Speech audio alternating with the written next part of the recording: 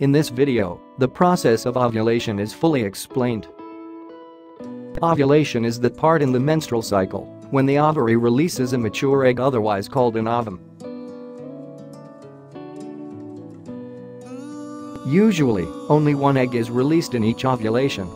However, there may be few circumstances when more than an egg is released during the ovulation period. Watch to the end, like, subscribe and drop your comments to enable us serve you better. Each ovary contains several thousands of immature follicles. A follicle is a ball of cells with the egg at the center.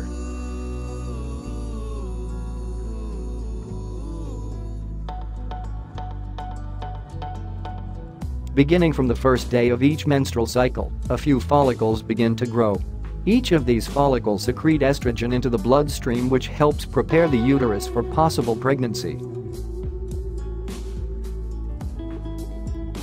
At about the 7th day of a 28-day cycle, only one of these follicles, known as the dominant follicle, continues to grow. The other follicles, which at this time had suffered restriction in growth, degenerate.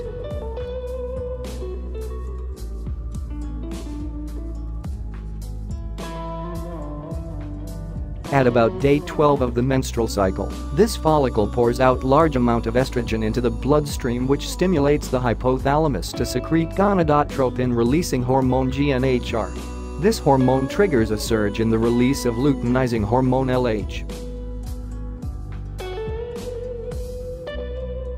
The LH surge causes rapid growth spot on the follicle, with the egg pushed towards the surface.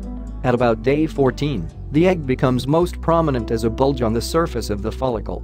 The follicle continues to swell until it bursts open, releasing the egg and fluid into the abdomen and pelvic cavity. On the funnel end of the tube are finger-like structures, the fimbriae, which immediately sweep around the liberated egg, directing it towards the lumen of the tube. The rhythmic movement of tiny microscopic hair-like structures known as cilia and the contraction of the smooth muscle of the tube help propel the egg towards the isthmus, where fertilization may occur. The egg is viable for 12 to 24 hours before it dies if there is no healthy sperm to bring about fertilization. Thereafter, it is then shed off with the prepared uterine lining as menses.